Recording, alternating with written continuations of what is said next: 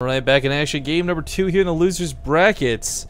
I want to give a quick nod. We didn't do the sponsors justice, so a quick little love to Chairs for Gaming, CM Storm, and of course Proxy.gg. Proxy.gg, of course, the newest sponsor to any tournament we've brought up, guys. If you use their promo code, or if you use our promo code BaseTradeTV when signing up, you get 20 free points on their website. Now, what is the website? What are the points for? It's basically the same thing as Part 2. It's an online imaginary point betting system that you can eventually trade in for prizes. So check it out, Proxy.gg. But spawning in the bottom left corner of the map, playing for complexity, it's going to be the blue Terran player, Tyga. He never writes as the yellow Zerg. It's Root Catz. Yeah, he's up 1-0, and that was a really convincing game out of Catz. I mean, we talked about, looking a little bit awkward in the first series for each of these players, which sent them to the losers match, and Catz, I felt, played way better that game. A little more crisp. We didn't really see a lot of bad engagements. There was that one engagement around the third that was questionable, but he made it good in the end. Tyga, though, oh, those medevacs. I'm not sure what happens with him. He goes through these really aggressive moves, and I like that, but then he fumbles them, like really hardcore. Yeah, I wouldn't even say it's so much Catz doing really well as Tyga just messing up at key points. Because, again, Catz, he wasn't taking the absolute craziest engagements and winning automatically. They were good, and then he won eventually. And his little creep spread deal, and he figured out a couple of upgrades. It seems like both players are kind of playing a little off their game. But if Catz can win this one, then he has time to kind of shake it off as we do play the winners match next. I guess same for Tyga, really. But at this point, Tyga just isn't having me very hopeful. Yeah, and this really breaks my heart too, because I mean, again, nothing against Fog or Schnitzel, but these two guys are the ones I figured were going to get out of the group tonight, but instead we're casting them here in the losers match. It is sad to think that one of them is about to be eliminated, but we'll see if Catz can lock it down with a 2-0 or if Tyga can bring it back. I am really excited for the next match though, because Schnitzel kind of did a bit of an upset, I'd say, taking Catz down in the first series, and Fog is a pretty good Zerg player, so we'll see how that winners match goes. Yeah. Alright, so Reaper goes to the wrong place first. A little unfortunate. Huh. Did he never actually get a scout? Oh no, that was Catz that was scouting around, seeing where his opponent was, so yeah, we'll find it now. Well, Tyga, what can you really do with this information, right? There's only a couple ways in the base. Catz has got 2 of them covered, so he just waltzes right up the ramp, the least likely thing you'd expect out of a Reaper. I wonder why, I actually do wonder why Catz drone scouted or bother drone scouting. Usually you drone scout in a 2-player or even a 3-player map because you're afraid of a 2-rax, but otherwise you find your opponent is if the lings anyways. But well, that was his choice, and maybe he had the opportunity, and maybe if he saw that it was a 14cc, he would have sent lings over to harass a little bit or something like that, or maybe he would have gone for an all-in knowing that there was no Reaper. Actually, there's a lot of more opportunities. The more I think about it, the more I realize it's actually a pretty good deal. Yeah, a lot of what ifs and maybes, but can he capitalize on any of them? Ooh, there we go. Yeah, good one. Good segue. Well, it is going to be a 2-base build for now. It looks to be actually this Marine Hellion drop, which was so popular back in the day, but it's kind of died off. I guess this could be for a Viking as well, but with 4, 5, 6 Marines, it's usually the Hellion drop. Yeah, the Hellions have actually not been too bad. I mean, in every game Tyga's used them in, he's got some kills at least with them, but yeah, I don't know. It's so hard on Nimbus to really use them to their fullest potential. Uh-oh. Well, this is a nice Overlord scout. It's a freebie if you see the Marines are trying to chase other Overlords that aren't even in position. But Catz gets a very early bathing nest. Now, I don't know, well, actually, I think thinking Hellbats. Yeah, with these drones, well, even then you usually get a 3rd before you get a Baneling Nest. That's just how the timing works out. I think he might have been planning on going for a 2-base Baneling all-in, but when he saw the drop, he figured he could get ahead anyways if he just defended perfectly and just droned. Well, I like that he's got some creep spread hanging out here, so if he needs to wall off, he can. Obviously, you don't want to if you can avoid it, but it is going to be an armory, and it is going to be Hellbats, so these Banelings work out really nicely. And Catz is actually going for 2-base mutas, so that actually explains the 2-base Baneling Nest a little bit more. So he's gonna be able to defend against this, and behind this, I mean, the production is a little stifled, when you go for a build like this, and you include Hellbats as well. So Catz might have a good opportunity to abuse these mutas. Well, drop here is going to get poked away at by Queens. There are 4 of them. I don't know if they'll stop. At least one of the Marines behind. Was that creep tumor really necessary? I guess, I mean, Vision later bring the Overlords back. Yeah, I suppose. Just like usually you see that on Overgrowth, right, when there's a lot of dead space. Yeah. But, we don't have any Banelings despite getting a Baneling's Nest. He does send a Ling out to use the Hellbats and has to morph Banelings right now. Yeah, his time is what's going to work against him the most here. So cancels the 3rd right away, pulls back, and Catz. I feel like even without the Banelings, with the Queens, he should be able to hold this at least until the Banelings are out. And then once the Banelings start connecting to the Hellbats, yeah, the Queens will carry the rest. So this should be a pretty okay hold for Catz. Yeah. Yeah, I mean, 5 Banelings usually against like Marines, you think, okay, they're gonna get targeted down, but when the Hellbats are all clumped up like that, the nice here as well. Yeah, absolutely just demolishes the attack. And I almost feel like that's over though. You know, it's so negative to call it this early, but that was an attack designed to do so much damage. It was. I don't think he even scouted the Spire through it. Well, seeing a lair without a 3rd base, you can kind of guess. Oh, he actually did see the Spire, just barely.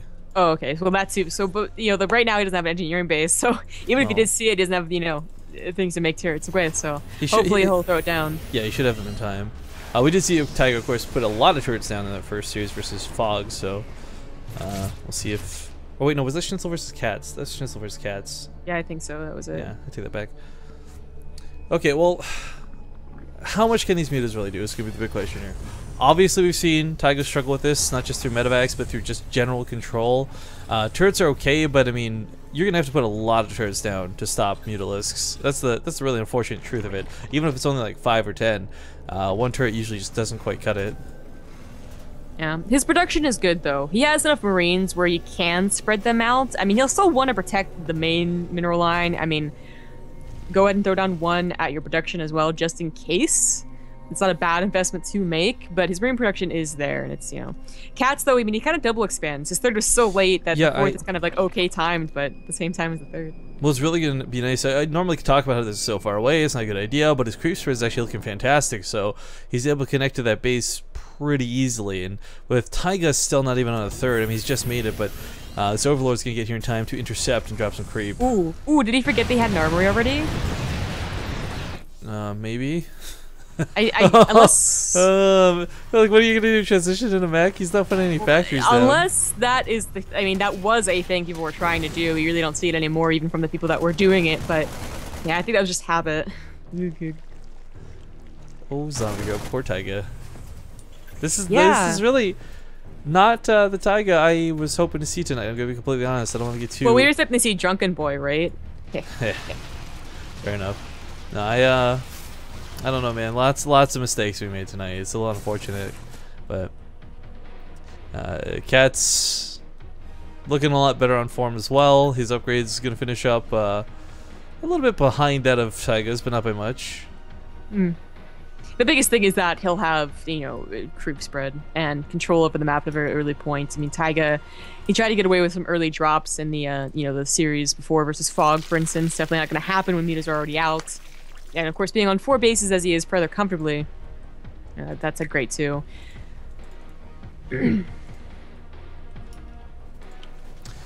Well, apparently I'm being told Twitch chat's having some issues by one of our mods, so some of the bot commands aren't working. So hopefully that doesn't affect you guys, but sincerest apologies if it does.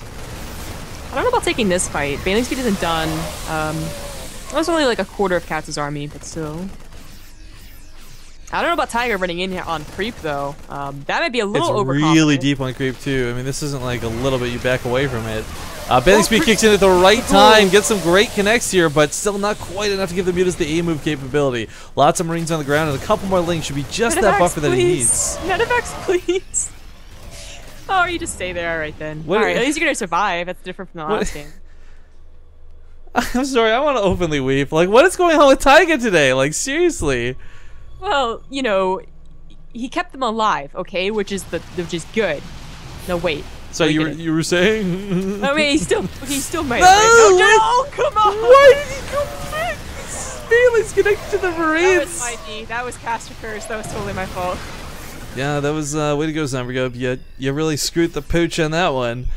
Damn, so sorry. Potential planetary. is like way farther ahead now, though. Catz is getting maybe a little too tunnel vision here. But if he can do enough damage here, what good is 2-2 if you've got no units to give it to? Those Banelings didn't really kill a lot of SCVs. They're not going to get on top of the production. You know, Tyga is 13 minutes of time. He might not be on top of the production, but he's been on top of the medevac. Oh, he's been on top of the medevac. So, I mean, this is going to be a situation where Tyga's going to be stimming through the middle of the map, and there's going to be like 3 medevacs healing that army. Yeah, that does kind of suck. But I mean, that 2-2 is way far ahead. Catz with a 50 supply lead, that's what he has, you know, ahead. And I think he can certainly buy enough time so the upgrades won't be as big of a deal. But like, imagine if Tyga buys enough time to get the 180 supply and 3-3. Like, then that suddenly is a huge deal. Like, Catz couldn't quite end it because of those upgrades.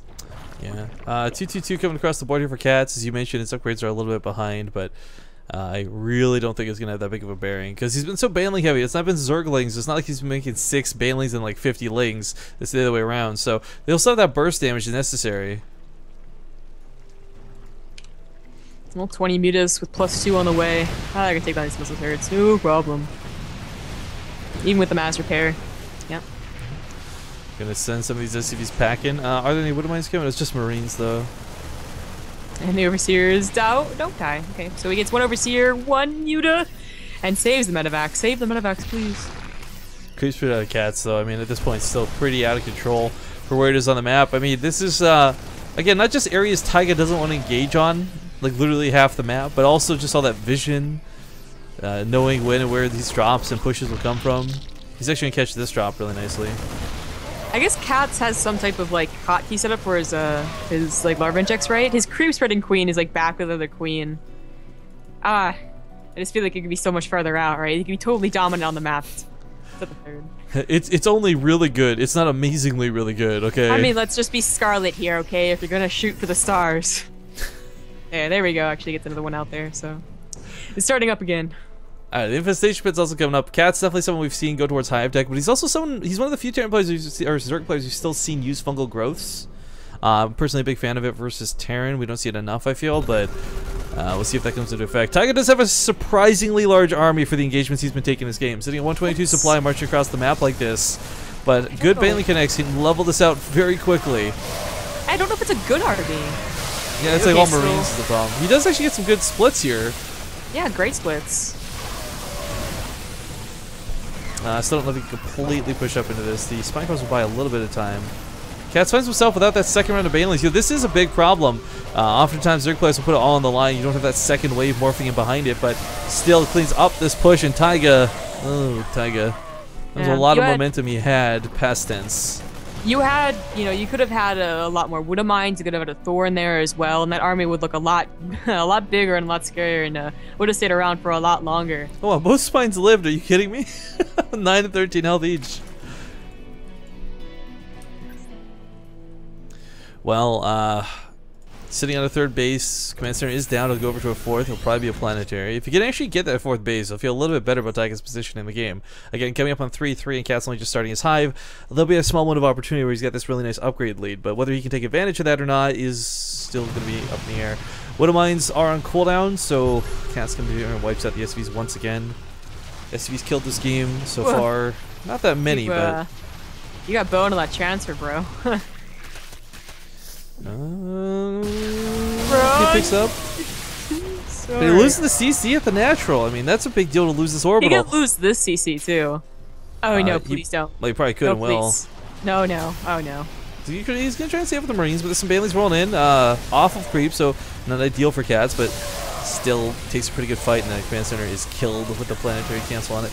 Thor coming out, but a little too late to the party. Magic Box already, and I'm thinking this is kind of the end here.